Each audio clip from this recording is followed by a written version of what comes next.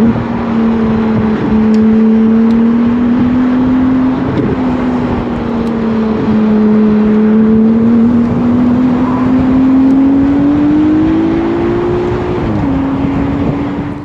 to a new Harry's Garage video, and today's car is the Ferrari 296 GTB car. I've been really looking forward to getting in the garage, and especially so having tested two versions of its big brother, the SF90.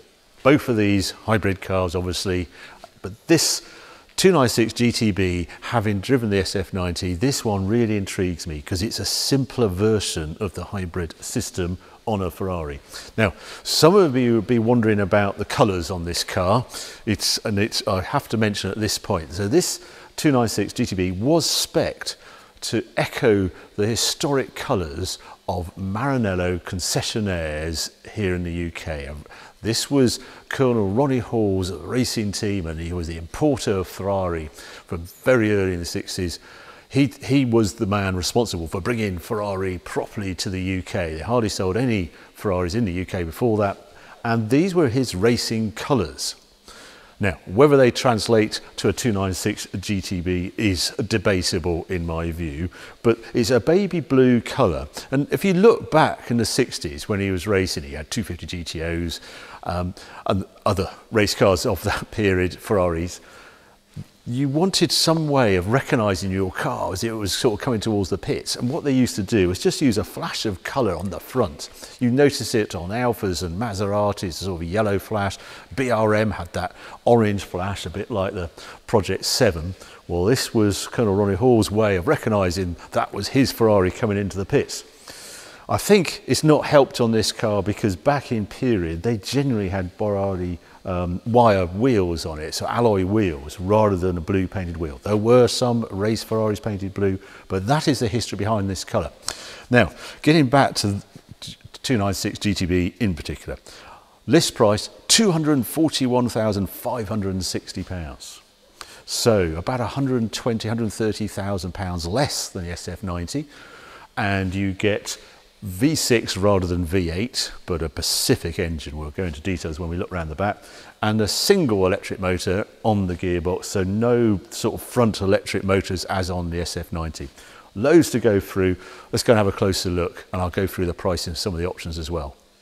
Now, this stripe on it is actually a £14,400 option, but you can't have it unless you have what on the price list is termed the Ferrari Performance Pack Extended. That kit alone is £25,920, and that is basically track ready. So non-adjustable dampers, titanium springs, various lightweight options, additional carbon bits here and there.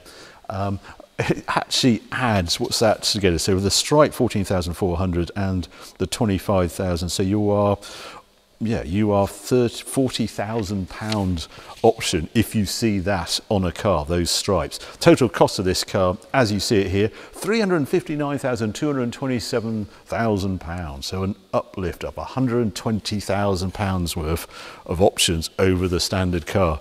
Good grief, where will it end? There's a funny little T-tray spoiler, as they term it here, in carbon fibre. There is so much aero going on with this car. It is extraordinary. I have found, though, it hasn't got nose lift. If you have this Assetto Firano kit, no nose lift because, as I say, the dampers are fixed. And the sort of vanes underneath, I'll show them separately. And they do seem to hit all the speed bumps around here. So I've had to be particularly careful with this car, driving it on the roads around here. But overall, the design of this car, I think, is epic. I think it's a return to form for Ferrari after the SF90. It is gloriously elegant, and it does echo some of those cars from the past. It has a flowing look. It's all curves. It's all aluminium as well. Obviously carbon, if we start at the beginning, yeah, carbon disc obviously on all Ferraris now. Different sort of caliper. They say it keeps cool better. Different design of wheels. This car is fitted on Pilot Sport 4S tyres. So I think you should have Michelin Cup 2s on here with the Firano performance pack on it. Some of the things, there are a number of vents. There's a huge amount of radiators at the front, which is basically cooling the engine. They're laid really flat. It's a very clever design. And then over the top, you have this new sort of spoiler on top of the cabin that rushes air down onto the engine bay. And it needs to do that because this is a hot V engine.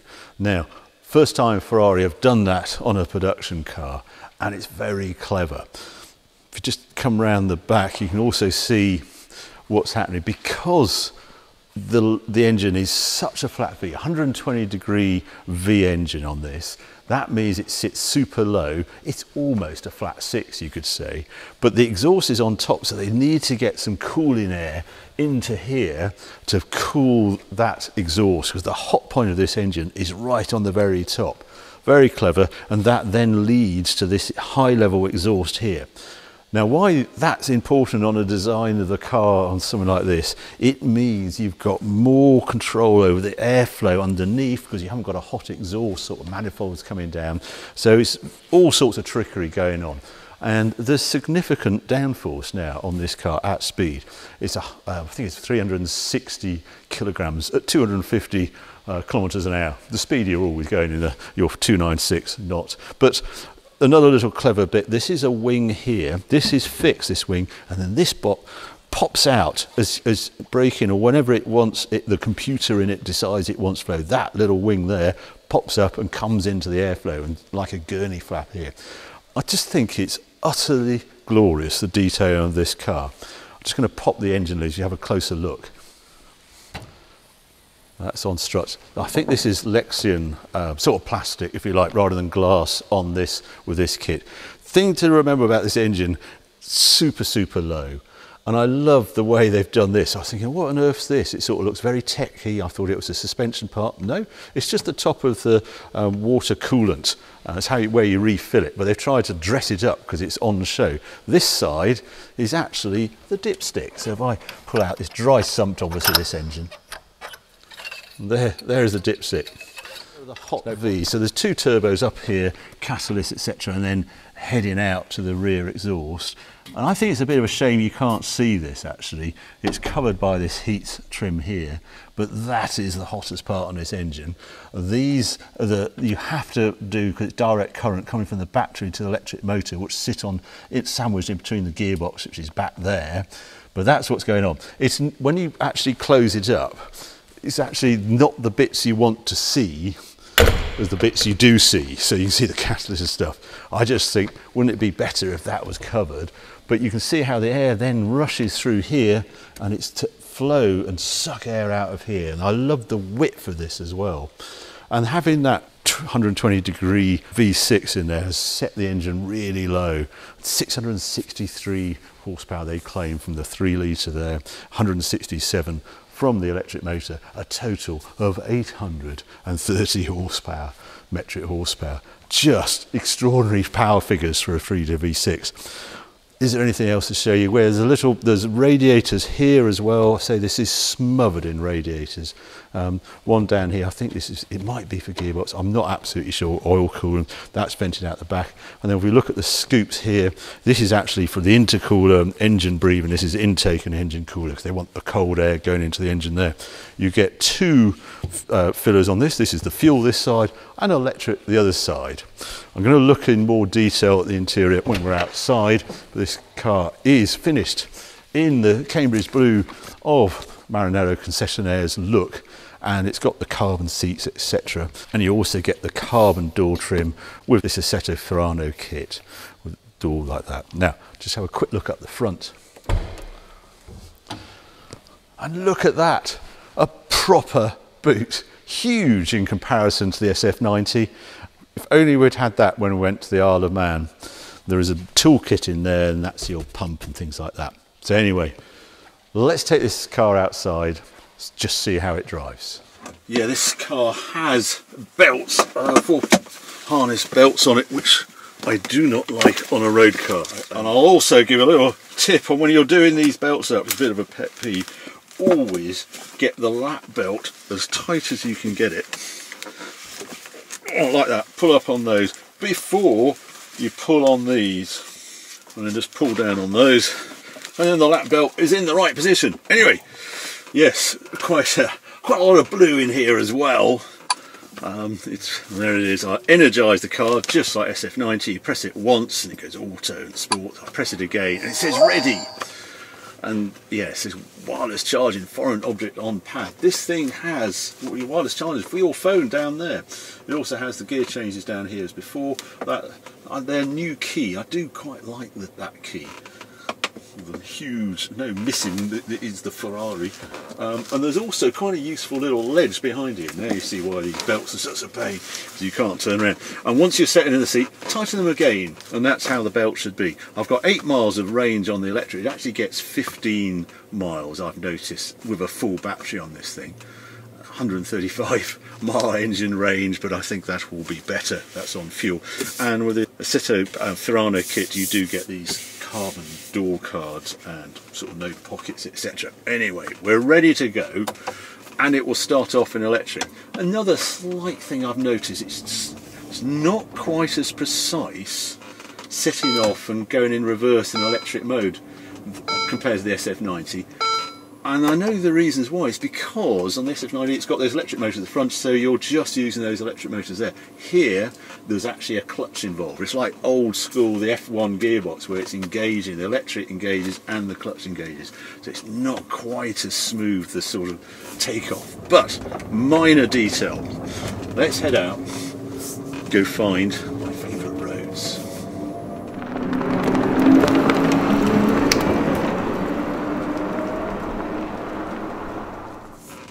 As ever, it starts off in electric, just like SF90. This hybrid mode is actually what it sets off in. If I do boot it, it will start the engine, and we're at 60 miles an hour. Ah dear, modern performance cars, crazy things, and then the engine dies. I'm going to put it in performance mode just so the engine doesn't die like that. Civilised in here, relatively speaking. I measured it, this is my noisy bit of road, and it came out at 78 decibels, so considerably quieter than the GT3. Really simple layouts, the instrumentation, I have it so I can see my sort of tyre pressures, and then you've got this steering wheel that's more clever than it's really should be. I got View Max if I want the complete dash to become a navigation. It's got CarPlay as standard on this car. It's about the only thing that is standard. And I can have this sort of racy sort of dash layout with the revs and the charge and the boost and the speedo just down to the left. I am starting to get used to indicators on the wheel after how many almost a decade of exposure to this Ferrari wheel. Still not something I would choose, because McLaren shows you can do it with stalks and have a super elegant wheel, but that's all part of it. I'm going to put the view back. I don't know why this sort of goes out, so you have to sort of touch it to make it energise the wheel again if you actually want to swap the dash and that sort of thing. But generally a good layout. One thing I would not tick an option if I had this car, if instead of carpet it's got Alcantara in effect. It is a disaster if you live around us, Cotswolds, and get out onto gravel courtyards and that sort of thing. You bring it straight into the car and it just looks awful. And I will mention the ride. Even now I can just feel how choppy it is in this extreme form with this option. If I change the Mantino, the dampers are fixed, so there's no change there. I'm in sport at the moment, and obviously I have race, and I go all the way back to wet. But that on this car just changes how the stability controls work and the amount of slip it allows, rather than changing the dampers. But basically, really comfy, loads of room behind me as well, no problem with the seating position, really nice, no compromised feel like there was in the SF90. Also love the view out the back. It's sort of like a double bubble. Actually, I just got a complete flash reflection on it, but rather than sort of looking through a screen, I'm looking through an upright glass screen and then the bubble of the engine cover. A really nice view out. I've got 7 mile electric range, so I'm going to put it into qualifying mode, because that I'm also going to put it into manual, because that will actually boost the battery. So if I'm not using all the engine power, it quietly, I can see it's charging quite heavily just while I'm going through town. It's using the engine to charge the battery. It's not like a normal hybrid. It's not trying to chase CO2 numbers or anything. Well, it's a little bit, but it's really there to boost performance. Boy, does it do that. Right, here's the delimit sign, just to make life a bit more interesting so we can actually hear it. I'm going to go right down to second. So I'm at 30 miles an hour. Now it's struggling with traction there, and I just can't do that for very long. But you can see there the difference between this and the SF90, that when you're trying to put 830 horsepower through the back wheels, you are reliant on how much power can get to the road surface. There is a limit to what two tyres can handle, and this is very much at the limit. But what I am really impressed by, I'm going to go back to third, engine sound. That's just between 4 and 6. It's sweet. You don't have to boot it really hard to enjoy the sound of this new V6. It is a glorious sound. Hardly any load there. Let's try second. Here we go.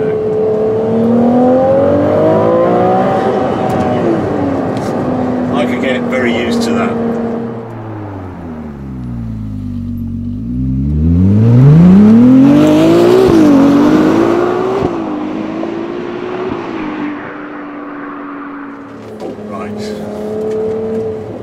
Let's see if we can do a launch out here.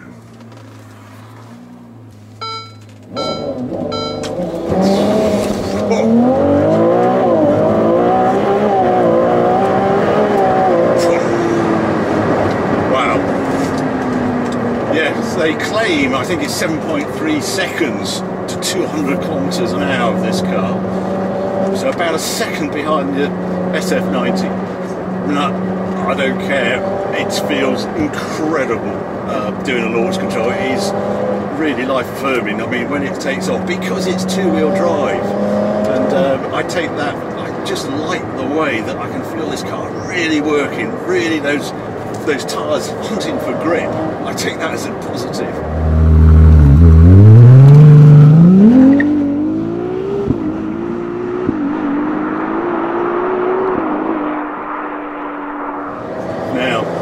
With this kit, it's going to hate this bit of road.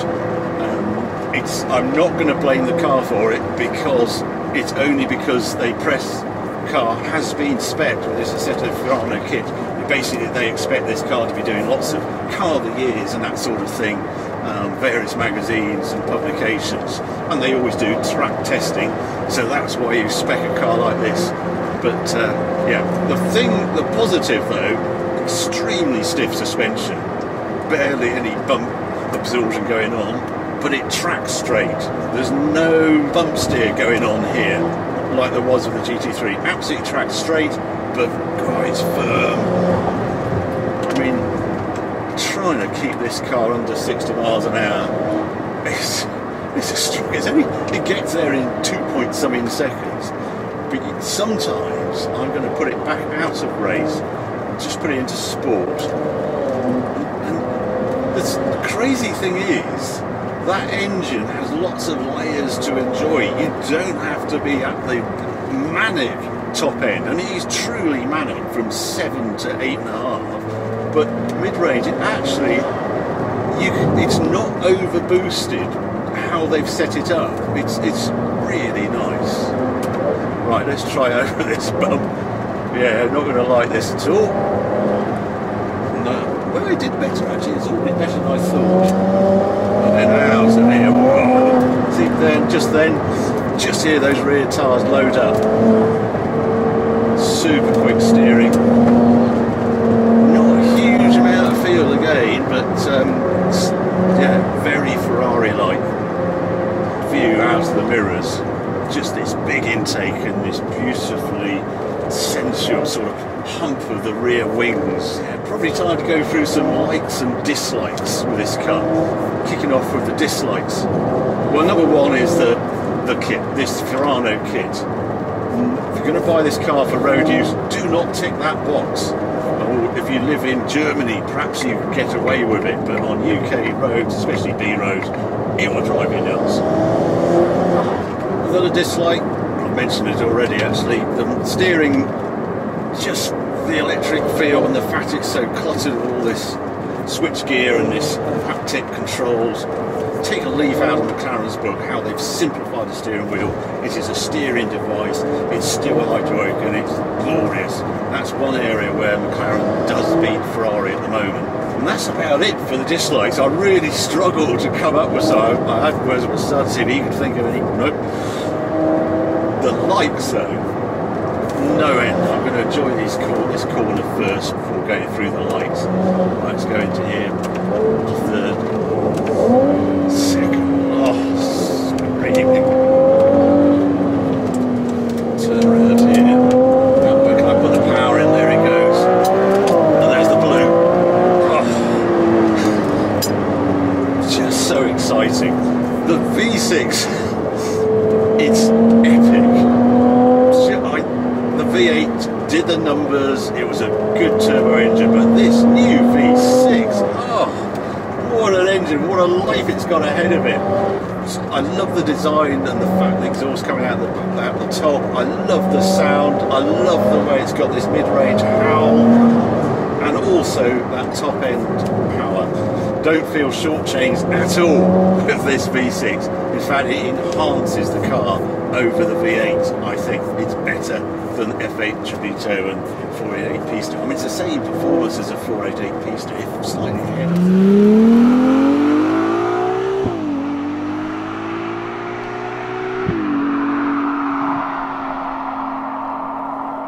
Then the design. What a design this car is. It reminds me of the Stratos, as sort of the visor look at the front. Just terrific design. Every time I see it I think, oh, it's just off the scale. And that is what this class of car is all about. It's sexiness, isn't it? It's the one with the most appeal. That's why you choose these sort of cars. And this, off the scale, I'm afraid for me it makes the SF90 redundant. This every day, all day, the fact it's actually cheap, and I love the hybrid nature. I personally love that ability to have silence and electric glide and then the full performance and that infill of torque. I think it's a glorious invention. Don't think too hard about the technology, don't worry about the weight, just go and drive a 296 GTB. Just the magic is back in this car. Well, I hope you enjoyed this video. If you have, well, keep watching, keep subscribing, more videos coming on very soon.